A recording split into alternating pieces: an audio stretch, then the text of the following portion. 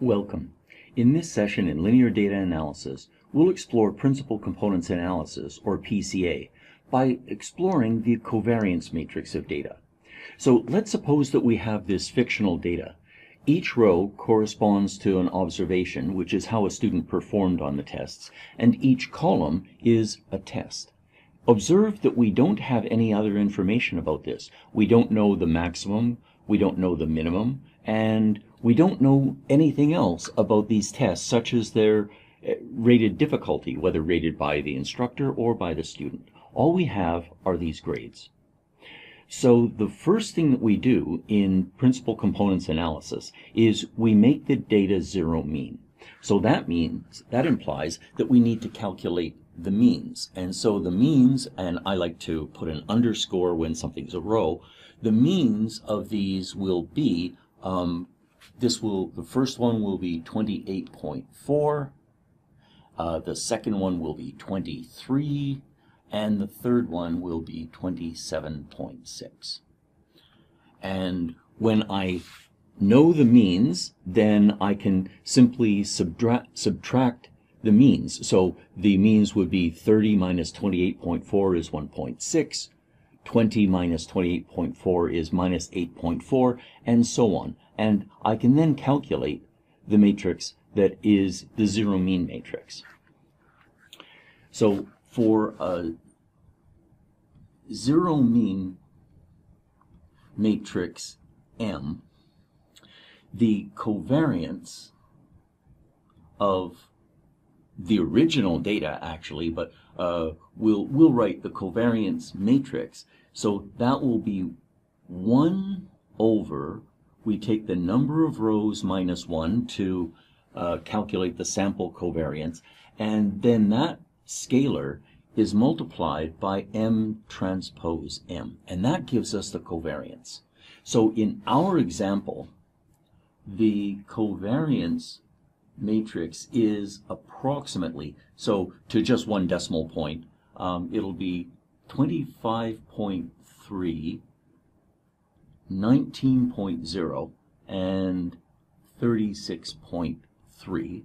And then those are the variances, so that's how each one varies. So what that says is this doesn't vary very much from itself. So test 2 tended to have more consistent scores, and then tests 1 and 3, there was a higher variance, meaning that there was a greater spread from the mean on those tests. And then how test 1 varied from test 2, that was 17.5, and how test 1 varied from test 3 was 27.5, so that was a little higher. That's interesting that the covariance of test 1 and test 3 were greater than the variance. Well, that happens. And then the way that test 2 varied from test 3 was 25.5 approximately. And knowing those, this is a symmetric matrix, so that means I simply copy the values over, and I now have a covariance matrix. And I can then find, so this covariance matrix, I'm reading out some information, but we'll get much more if we use the decomposition. So this matrix has to be symmetric, and it has to be positive semi-definite. So that means that it has to have a spectral decomposition. And I can write that spectral decomposition as, that will be the eigenvalue, the eigenvector basis times the eigenvalue diagonal, and then the transpose of the eigenvector basis. So every symmetric matrix has an eigendecomposition, and this one has a symmetric positive definite, meaning that each one of those eigenvalues is greater than or equal to 0. When we have that information, these are the definitions. So let's call these observations, and the definitions you can find in many, many resources. So the principal components are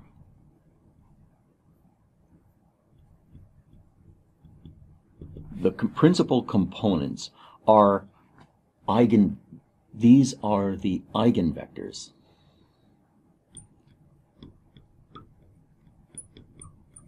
Eigenvectors of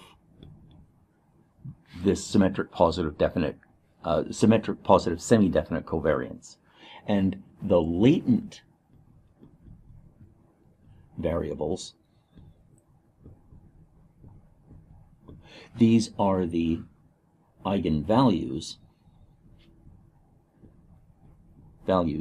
of the covariance matrix, and those from the eigendecomposition, those are the diagonal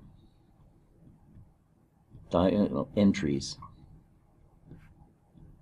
of the eigenvalue matrix.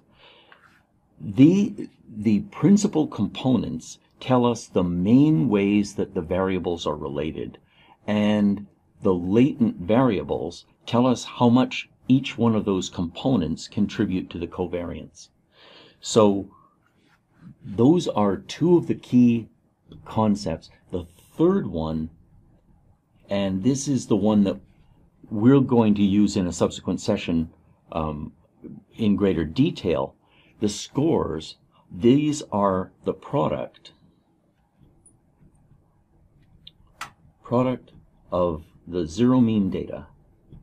So in our terminology, that's the data in the matrix M. Products of zero mean matrix M with principal components. So if we had only one score, that score would be the product of this zero mean matrix M, and I'll put parenthesis S because we don't know whether you need one or whether you need more. And this is the idea behind principal components analysis, is we look at the covariance matrix of the data, and that tells us a certain amount. But the eigendecomposition tells us much, much more, because the dominant eigenvalue is the main way that the matrix varies. And if you go back to the session where we represent a matrix as a sum, you'll see that the first eigenvector, which is associated with the largest eigenvalue, is the best